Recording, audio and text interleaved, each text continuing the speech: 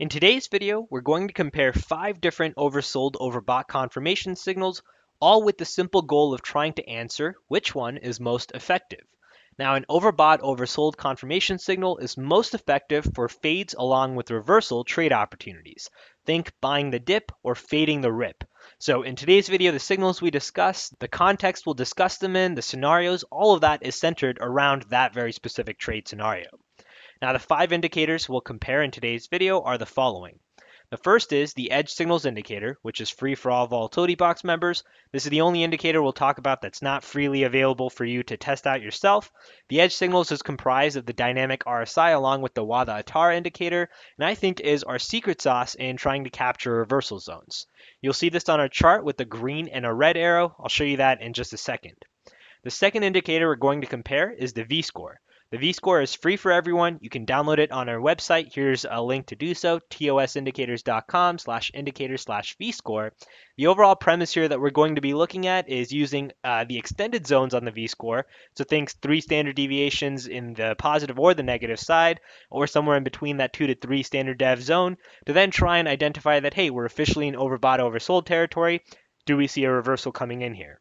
Then the next indicator we'll move on after the V-score is one that I think everyone should be familiar with. It's the RSI. We're going to measure, well, how effective was just a baseline RSI in comparison to these other 2 indicators, which have taken a little bit more sophisticated code to actually build them. After the RSI, we'll move on to the Fisher transformer. We recently covered this in a tutorial where we built scans for the Fisher transformer. In today's video, the goal is to identify, well, how effective is this oscillator in giving us signals that we can use to, again, catch either the dips or fade the rips, whichever way we're looking to go. Finally, the last indicator we'll talk about is one that's not always in the conversation for oversold overbought zones, but I think is interesting nonetheless. It's the market pulse indicator. This too is free for everyone. Here's the URL to download it, tosindicators.com/indicator/market pulse. Usually we use this to gauge direction. In today's video, we're going to try and see, well, can you actually use the period in which we change direction as your means of confirming overbought, oversold zones? That means, let's say you had a bearish trend, so let's say a red line in the market pulse. Can you use that first period in which that line goes from red to gray to green as your zone at, hey, we're officially now, let's say, oversold, and we're looking at starting the next move up higher.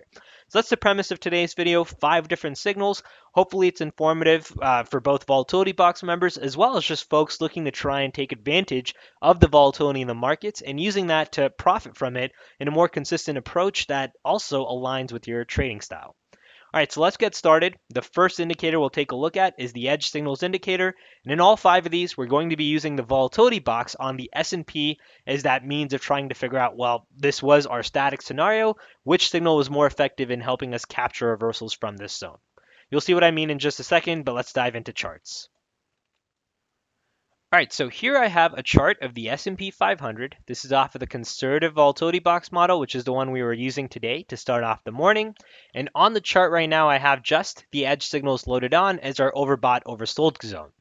Now you'll see here that price action towards the day bounced into our Volatility Box zones quite a bit, which is why I think this experiment is rather useful on a day like today. Out of all of these breaches that you're seeing, in terms of trades that met our trading plan, that aligned with everything we were looking for, we had just 2 trade opportunities. The first was a long right here, in which we had price action fall inside of our Volatility Box zone. We then had the edge signal confirmation, that's these green arrows right here, letting us know that, hey, we're officially now in oversold territory. We also had the Volatility Box on our side. The move that we were looking for here was 7.25 points, which you'll see here, 7.25 is the distance from the cyan line to the outer edge of the clouds. We made not only that move, but we exceeded that all the way up to 13.67 points. However, we fell short of our second target, which was up at 22 points. So in terms of this trade, using our trade plan, using the edge signals, we had a gain on the first contract of 7.25 points, and then the second contract was a stop out at break even at the cyan entry line. Now the second trade in the S&P came about right here in the short opportunity in which price had broken outside of our conservative box. That then took us from our conservative to our doomsday conservative models. That's the most conservative we can get, really, to try and participate in this volatility where we had price action breach our cyan entry line. You had 1, 2, 3, and 4 oversold, overbought confirmation signals in this case. And from that point, price you'll see reversed, giving you not only a T1, but also a T2. T1 in this case, in the second trade in the S&P, was a bare minimum move of 8 points. We made the 8 points, and then we had a flush down lower, a real nice flush, all the way down to 23.4 points. So we can round that down to, let's just say, 23 points, depending on where you got out. So in the S&P here, using the edge signal as our oversold, overbought confirmation signal, we were able to catch two different trade opportunities. The first was the long in that 7 to 8 zone, and the second was the short in that final hour of the markets, really. The trade triggered towards the end of that 11:30 to 12 o'clock p.m. Pacific zone, and then carried on into the final hour of the markets where we had a puke down lower. So that's the edge signal in terms of how effective it was. Two different trades. Both trades were winners whenever it did confirm those oversold, overbought moves. However, we did miss out on a few different scenarios. If I go back to the conservative model here, you'll see we had price action breach our zone right here where we did have the edge signal. However, this was towards the edge of the hour, so it didn't meet our trade plan rules. And the trade that we actually missed out on, which really met all other parts of our rules, was when price action breached our upper volatility box in that 10 to 11 a.m. Pacific hour. We were looking for this oversold, overbought confirmation, and that signal came. However, after that signal came, we had already hit our target before getting an opportunity to actually enter. So my goal is, well, do any of the other 4 signals give us this opportunity? Let us be a little bit more aggressive, but actually participate in some of these zones. So again, just to summarize what the edge signal looked like, 2 trade opportunities, both were winners. First trade, good for 7.25 points and a stop out on that second contract. And then the second trade was a much nicer winner, in which that second trade was good for both 8 points on the first contract, plus right around 23 points on the second contract. So this was really where I think we had a nice home run. Now let's move on next to overlaying this with the VScore. So if I load in the VScore, this is the lower VScore we're going to use. You can also use the upper if you'd like. I can change our anchor date to today's date. So we'll say 2021-09 and then September 28th. We click OK, click Apply. Now using the VScore, let's paint out the zones again that we're looking at focusing in on. The first is right here in that 7 to 8 a.m. Pacific hour. The second is right here towards the edge of that 9 to 10 hour. The third is right here in that 10 to 11 a.m. Pacific hour, but the upper zone, so a short opportunity. And then finally, the last trade opportunity we had at our fingertips was towards the edge of that 11 and bleeding into the 12 to 1 Pacific hour. Now, using all of these zones, let's take a look to see what the V-score was telling us at that time. So if we come down in that first zone, you'll see the V-score is tagging the -2 standard deviation line as price action falls into our volatility box zones. It's effective in terms of being some sort of a significant area. However, we didn't really see the sort of arrows that we're accustomed to seeing. So I'd argue effective in terms of being in some sort of oversold territory, but we didn't really see a high degree signal, something like an arrow that tells you, hey, this is the precise time you should be getting in. Now, next up, we had in that 9 to 10 a.m. Pacific hour. If I do the same thing, we draw the arrow right down here. This time, the V-score is kind of in no man's land, floating in between the -1 and -2 standard deviation lines. So again, this would be a signal that I would argue is not something that is a high confidence signal. Of course, it looks good looking back at your charts, but real time, I think you could have made a very compelling case that price action here could have continued going down lower, and the V-score could have tagged that -3 standard deviation line. Again, why I like seeing these green arrows is it's very much a binary signal. Either it's printing or it's not. There's really no room for guesswork. Now, next up, we had when price action rallied into our volatility box zones. This time it was a short opportunity. We take a look at what's happening to the V-score right down here, and you'll see we're now bumping into that -1 standard deviation zone.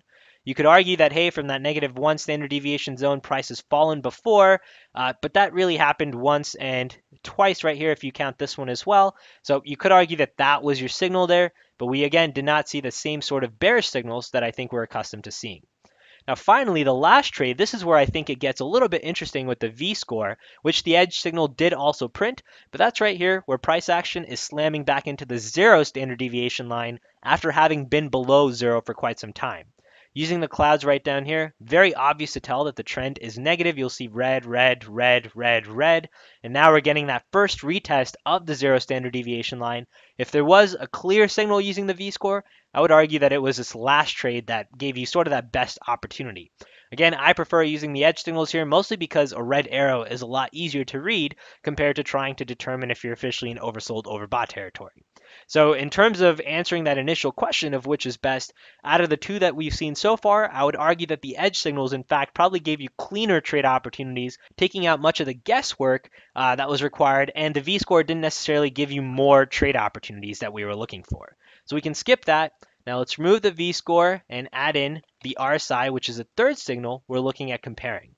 So if I add in the RSI here, and let's paint back the same zones that we're looking at comparing. So we had this zone right here, we had this zone, we had the upper zone, and we had the upper zone right here. Now we'd like to see if the RSI right here is telling us that, hey, we're officially now in oversold territory or overbought territory. I'll turn on the show breakout signals, which is the arrow that the RSI has. And now that lets us, I think, have a more apples to apples comparison. So we draw this arrow right down here. The RSI is letting you know that you're officially in oversold territory. So I'd argue that this also a good sign right here. The RSI was a good signal, very clear, very easy to read. The second one that we had was in that 9 to 10 a.m. Pacific hour. We scroll down and you'll see again we're in no man's land. The RSI is not in any extreme zone, not below 30, not above 70. So no clear signal there. The second one, not as useful as the edge signal. Now the third signal right here definitely gets a little bit more interesting when price action hits the upper edge of the volatility box zone. And we also have the inversion point letting you know that, hey, you are actually seeing that overbought, oversold confirmation. And that came before the edge signal came. So in this case, the RSI was a little bit more aggressive and did actually give you a nicer opportunity to fade this zone along with the volatility box, giving you an actual entry at the sign entry line. So we can say +1 here for the RSI in comparison to the edge signal, which kept you out of this trade. So far the RSI here, a nice trade there. Now, finally, the last trade was towards the edge of the hour of the 11 to 12 and then 12 to 1, where if we scroll this down right here, or expand this rather, again, price action in between that 70 to 30 zone, nothing too noteworthy there. And that second trade, at least with the edge signals, this final one was the one that was most effective. So in terms of which one I would have preferred trading, it would have been that latter one. The edge signal gave you that opportunity compared to the RSI, which got you into a more aggressive trade earlier on in the day. But then as the day progressed here, the RSI really didn't give you some sort of overbought, oversold edge there. So in terms of how the two compare, I think you can see that the edge signals, along with actually using the dynamic RSI instead of the regular RSI, was a little bit more effective in capturing these overbought, oversold zones. Now, next up, the next indicator we'll compare is the Fisher transformer. This is the FW Fisher transformer, again, built inside of the platform. You can add that in, and let's repeat the same exercise here. Now, using the Fisher transformer, the first thing that should stand out is the sheer number of arrows. There's a lot of them. So if you were to throw a dart almost anywhere on this chart, I'm sure you would have some arrow pointing there. So to try and keep things a little bit more systematic here, we can use places in which we have stacked arrows, letting us know that there's a little bit more weightage involved with this particular move. Now I'll zoom in here just so we can keep things a little cleaner. Our first breach of the volatility box was right here. We didn't really have any stacked arrows all the way up until 7:36, and that was after the move had already taken place. So I'd argue this signal came a little bit later than we would have liked. Keep moving forward here. Our next breach was at 9 to 10 a.m. Pacific hour. We take a look. We did have 9:46 in which the arrows were stacked, but that was before the volatility box was actually breached. And after we breached, we had the signal at 10:04 the next hour in which the signal was stacked and let you capture this move, albeit on a much more aggressive move. Now, next up, we had the short opportunity right here. There, you did have the 10:26 a.m. signal right here, which had stacked arrows. So I would argue that this was a little bit more effective than the edge signal for the short opportunity right here. But so far, that's been the one incremental winner with both the RSI and the Fisher transformer as we've seen. The real trick has really been seeing what happened in this final hour right here, where you can see no real stacked arrows. Price action just continued to keep going down. First time you had stacked arrows was 12:11, after which price did start to get going, but that signal did come a little bit later than I think I would have liked in terms of having the same hour move. So there, again, you have a notion of how the Fisher transformer compared across the board here. I think this is just a little bit noisier of an indicator, and if you were to use it, then paying attention to these precise zones in which arrows are stacked might be a little bit more effective than simply trying to rely on any one of the million arrows that you're seeing on your chart. So that was the Fisher transformer. Now, finally, the last one that we have is purely using the market pulse. That's this red line right here on your charts, which also turns green at certain points, to try and capture those reversal zones. This is off of a 1 minute time frame chart here, so you'll see as price is falling, that line is very clearly red. It then goes into this gray phase right here where we're now into a distribution phase. Price then breaks above that variable moving average line. We go green just for a little bit before then falling right back into the red zone. So here again, I would argue the edge signal was so far the most effective out of the 5 signals we've seen. The market pulse, not so effective today, not so effective on a meltdown day to try and capture reversal zones, but very much effective in knowing what the current trend is and what the preceding trend has been just by looking at one line on your charts. You don't need to have moving averages or anything of that sort. So I find it effective from that standpoint, but not so much from an oversold, overbought standpoint. Now keep moving forward here.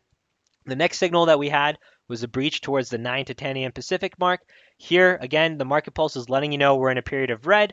And finally, once we go into distribution here, you'll see trend actually picks up. So it was good in terms of knowing there's a trend switch coming, not necessarily so good in terms of giving you the most ideal entry. So that's the trade-off you had there. But it did give you this context right here, which let you know that the trend is now going from bearish to at least distribution to then this first green candle right here going into a bullish phase. Now keep coming up. We had the short opportunity here. By the time the short breach happened and the target was hit, the trend hadn't really changed yet. We were still very much in a bullish trend. So here, no signal in terms of the market pulse, but you did know that overall you're still bullish. We had a retest before then. The market pulse actually went bearish right here.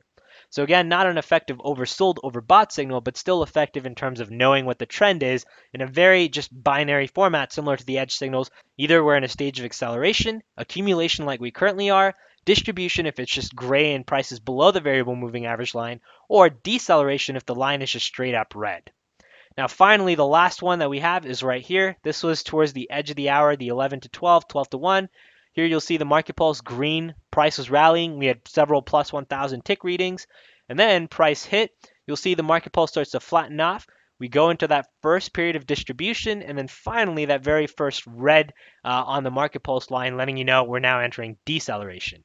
So if anything, the market pulse was a little bit more useful for those of you that don't mind having slightly worse entry prices, but you'd like to wait for a confirmation.